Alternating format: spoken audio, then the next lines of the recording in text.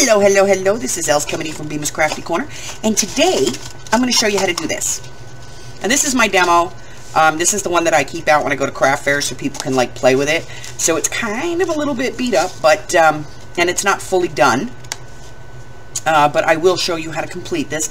So you will have matting on the front, the top, and the back, as well as on the inside flap. This project does use magnets. If you don't have magnets, you can always use hook and loop tape, and if you don't have either one of those, I will show you how to make a belly band for this. And basically all this is just a little tea cozy, and it holds 5 packs of tea, and each one of these little slots will hold a pack of tea, a tea bag like this, and about 2 things of sugar, or you can put 8 tea bags in the front and just load up the back with sugar, however you want to do it. But kind of a cute little project, pretty simple, and it uses basically just some leftover materials. So I'm going to go ahead and get the supply list together for this one, and I'll be back to show you that. But before I do, as always, the instructions for this will be in the drop-down box below, as well as a link if you'd rather just go over and pick it up off my drive, okay? That being said, I'll be right back with a list of supplies. Okay guys, basic tools on this one. You are going to need a scoring tool and a bone folder, some glue, double-sided tape, a pair of scissors, a scoreboard. You are going to need some scrapbook paper, you know, designed cardstock, that type of thing. I'm going to be using a piece out of this Sweet Ambrosia pad, which is left over from the journal I just finished. I have some of these really super thin double-sided sticky dots. If you don't have these, you can just use double-sided tape. You're going to want some of these flat magnets. Again, if you don't have the magnets, that's not a problem. You can use the small hook and loop tapes. And then you're going to want some scrap cardstock. And this cardstock needs to be at least 12 inches by at least 3.5, okay? So we are going to cut some cardstock, and the one I'm going to use today is going to be this one right here, I think, because it's at the bottom of the pile and it's easiest to get to. And a cutter. So you're going to cut a piece of paper that is 11 5/8 by 3 1/8. So we'll go to 3 1/8, and 3 1/8 is the first mark after the 3. Okay? So when you're looking at your board here, you've got your whole number, and then you've got 1, 2, 3, 4, 5, 6, 7, 8. Okay? So 3 1/8. So I'm just going to cut a strip. That's 3 5/8 inch wide. And I'm going to cut a piece that is 11 5/8 inch long.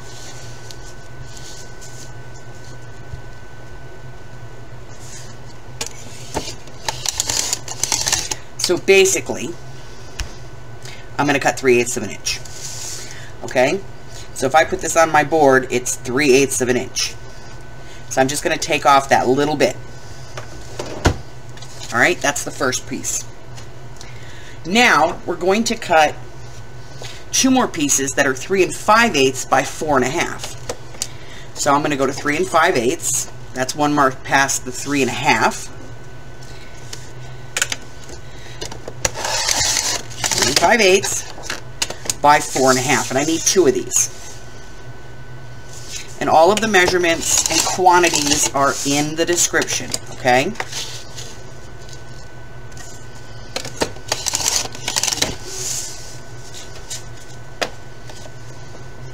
2 of those.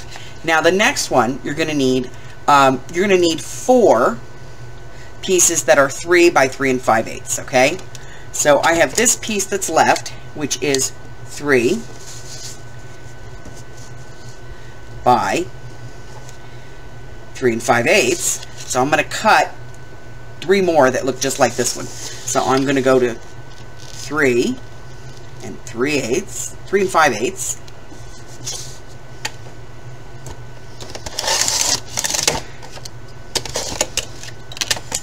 And then I'm going to cut 3 more at 3 inches.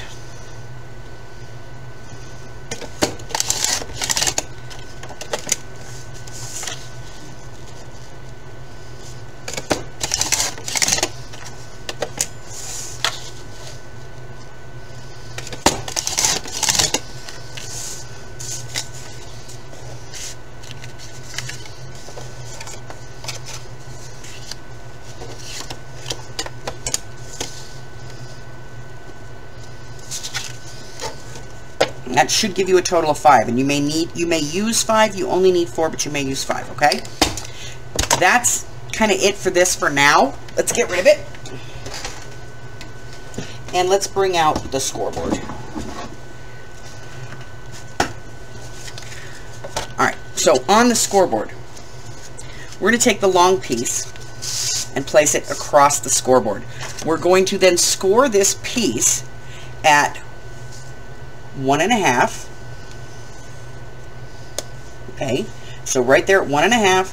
Then we're going to score again at 3 inches. Then we're going to score again at 6 5/8. So 6, and then 1, 2, 3, 4, 5, which is 1 mark past the 6.5. And then one more time at 8 1/8. So we're going to go to 8, go 1 mark over, and we're going to go ahead and do that. Okay, then on the edge that was in the corner, that's the corner we're going to round.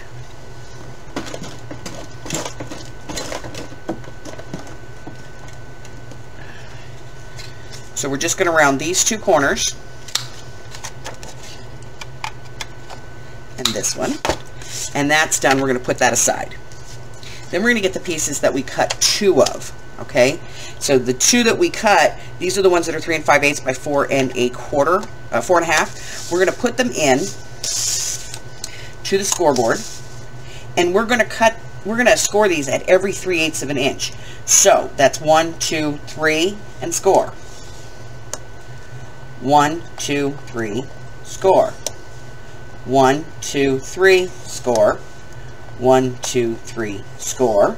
The exact measurements, if you want them, are in the description. It's just easier to go 1, 2, 3, 1, 2, 3.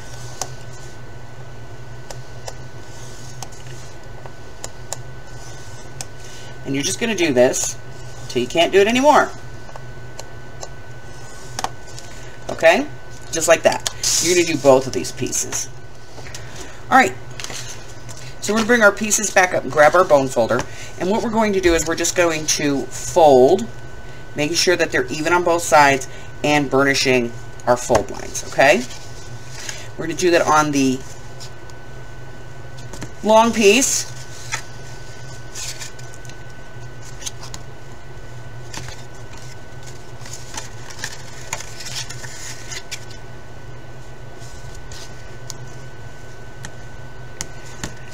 And then on these pieces, what you're going to do is you're just going to fold these back and forth like an accordion. Hill and valley, fan fold, whatever it is you want to call it, okay? And I just do them this way pretty quick. And I'm just making sure that I keep the edges lined up, okay? Both ends need to be lined up, and the edge here should be lined up as I'm doing this. If it gets out of whack, then it's going to be out of alignment, and that's going to be no good.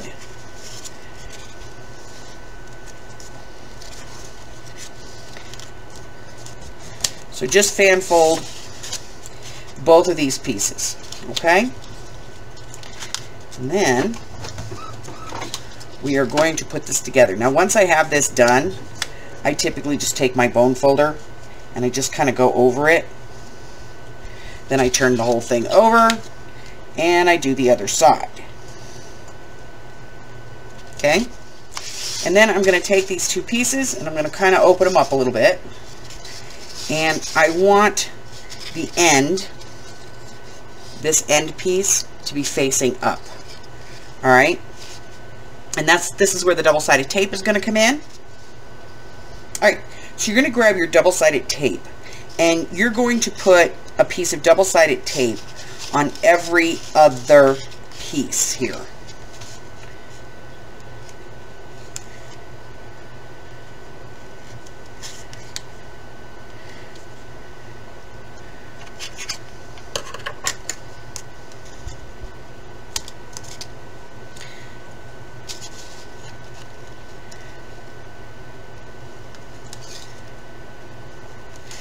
And I'm going to get these all taped up, and then I'll be right back.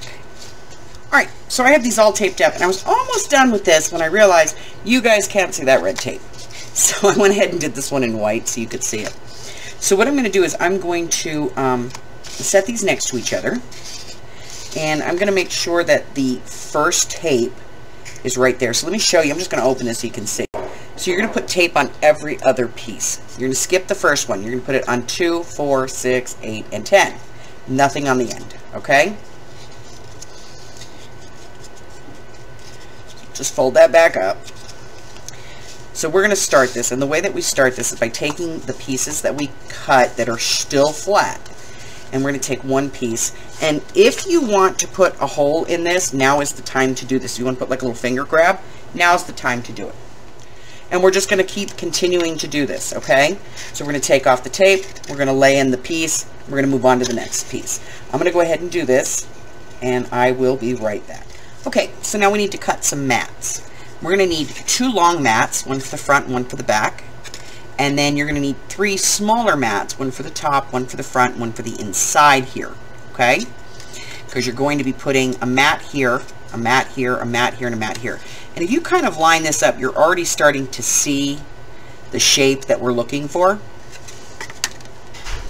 So, these mats are going to be, you're going to cut 2 that are 2 7/8 by 3 1/4, and then you're going to cut 3 that are 1 1/4 by 2 7/8.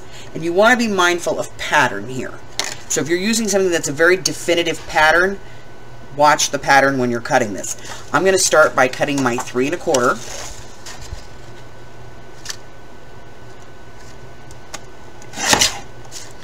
And then I'm going to cut 2 pieces that are 2 7/8, and that is the line just before the 3.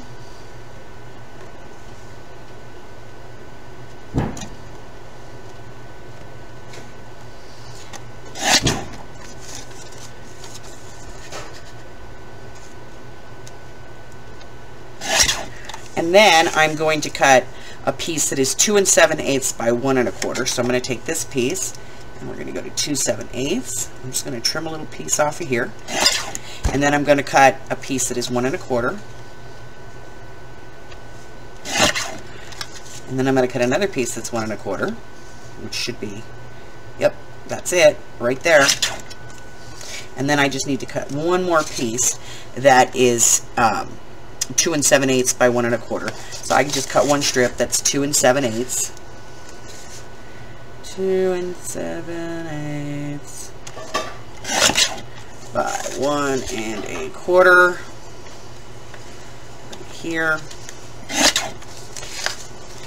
Now don't get rid of this entirely because we still have a belly band to make. Alright, so that should be all of the mats. And if we cut these right, we should have about 1/8 of an inch all the way around. And we do. So I'm going to go ahead and round my corners front and back. And my top and bottom pieces inside and out. And then I am going to ink everything. And then I will be right back. Okay, so with the folds facing up and the small corner rounded edge on your left, we're going to start placing these. Okay?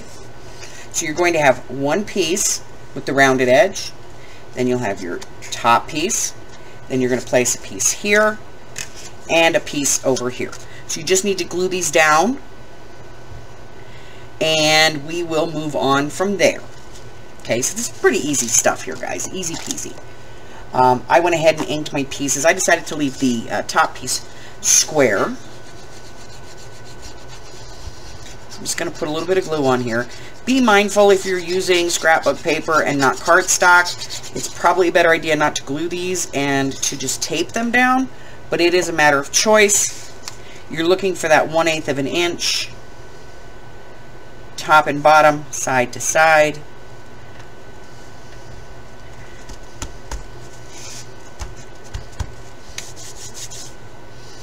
Now, if I was using a magnet, I would have put the magnet first.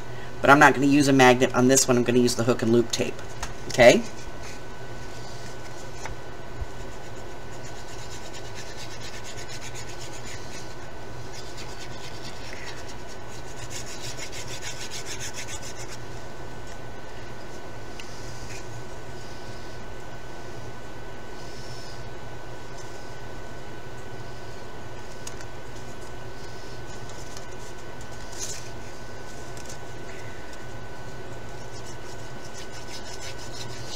So I don't worry about all 4 sides. What I worry about is 2 sides. If I get 2 sides lined up, usually the one closest to me and the one on my left, and they're right, then I know the rest of it's going to be right. And using glue, I have just a second to kind of move it. Okay? So 4 pieces on. Since I'm using the hook and loop tape, I will put the other piece on as well. Now, if you wanted to, you could have gone through beforehand and inked all of these folds. But to be honest with you, the ink is going to thin the paper out a little bit, and you're going to weaken the joint. So I wouldn't do that. Now I'm going to flip the whole thing over. I'm going to take the last remaining piece. It's going to go right here on the inside of that flap with the rounded corners. This one's going to go right here. Okay.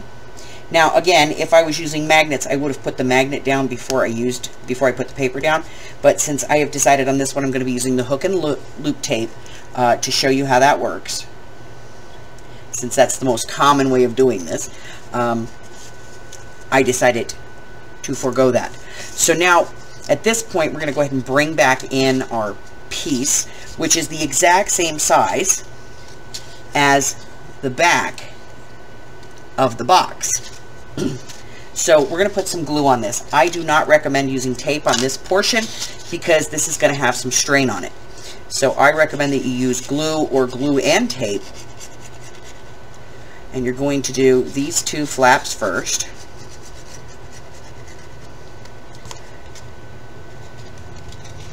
And you're going to line them up, one side and then the other.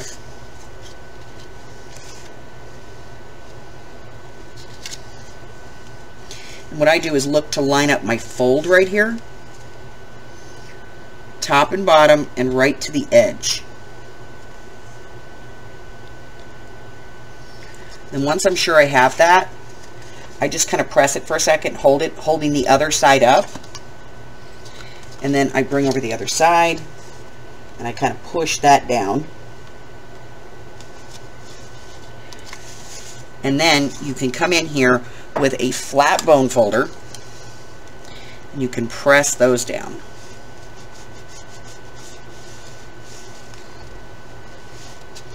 And you're going to give it just a few seconds to dry.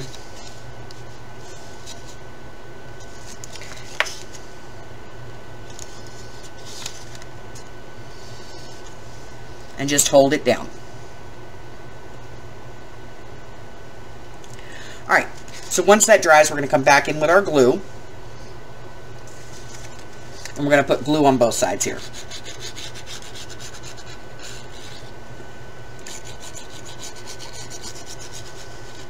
Now this part's a little tricky because as you fold in and you push down, the accordion has the tendency to drop. So you just want to make sure that you line that up.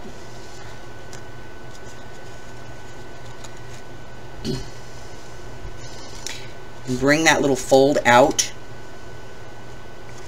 And then line up the other side with the fold on the outside. And this is where clamps come in real handy, if you have them. I go in there with a bone folder, and I kind of push that one up, and I pinch that one, and I clamp this as well, okay?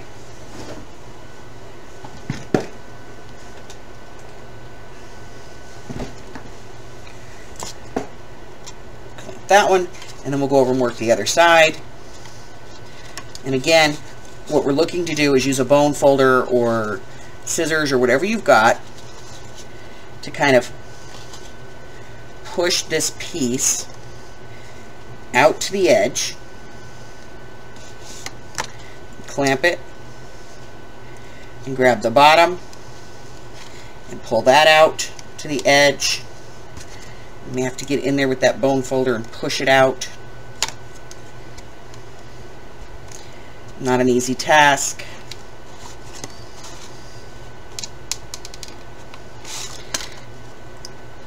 Clamp.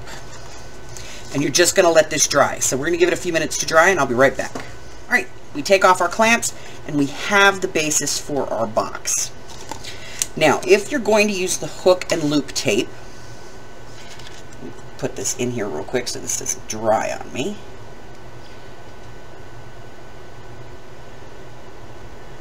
So if you're going to use hook and loop tape, I recommend you use the really small hook and loop,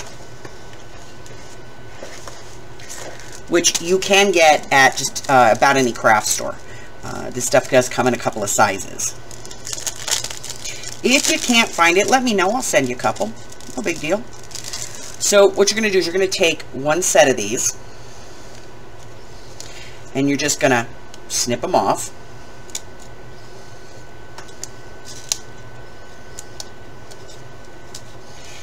Came off of there. Yep, there's one.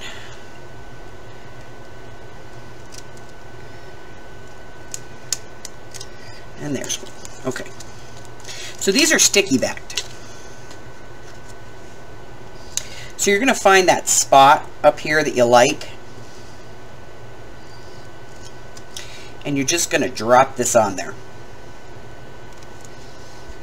Now, if you're using glitter paper like this, try to avoid the glitter or scrape that glitter off, because you know glue does not stick to the glitter.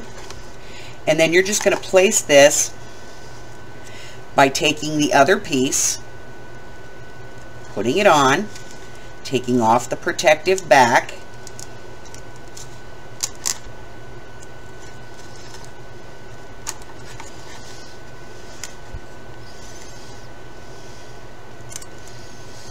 and then you're going to take this and find the square, and you're going to press that down, hold it, then go inside and give it a pinch. Okay? Now you've put your fastener on there. Now, if you want to use a belly band, you should have a piece that's about 1 3/4, 1.5 inches left. All you're going to do is place this at the front, just below the flap. And you're going to finger crease this, or finger score, around the box, trying not to compress the box. You should have a substantial amount left. So once you have that, just make sure you've got your creases in there and that they're straight.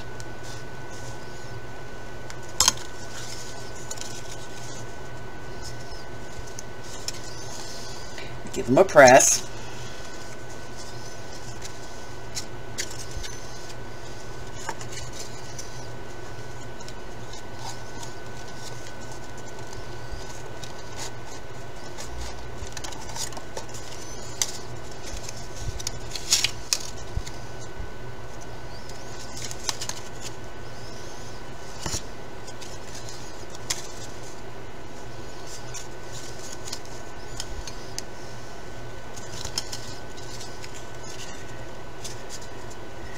And then just kind of set it around your box.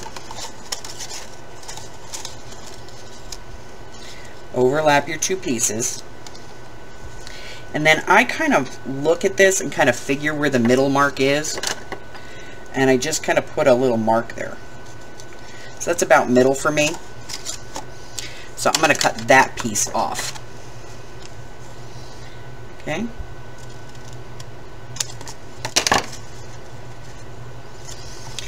And again, I'm just going to dry fit. It's beautiful. I'm going to put some glue on here.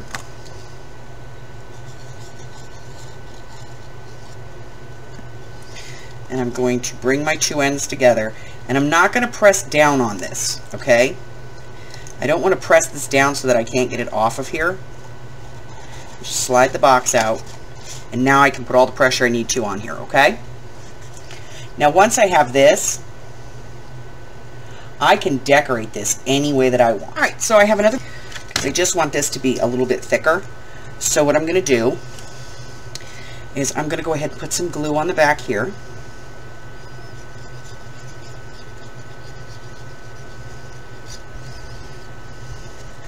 And I'm going to match it up with this one.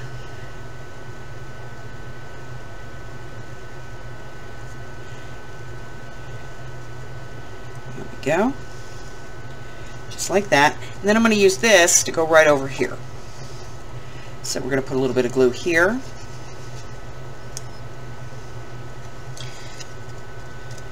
We're going to cover up the seam and give it just a few seconds to dry.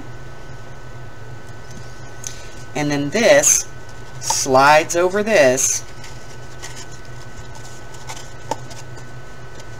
just like that. Okay, so there's our little tea cozy all finished out. And I'll just slide the belly band off, and I'm going to go ahead and open it right here, and then I can go ahead and just fit in some packs of tea, 2, 3, 4, 5 packs of tea, and then an extra place right here in the back to tuck in some sugar.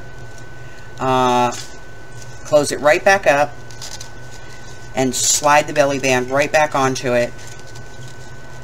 There you go.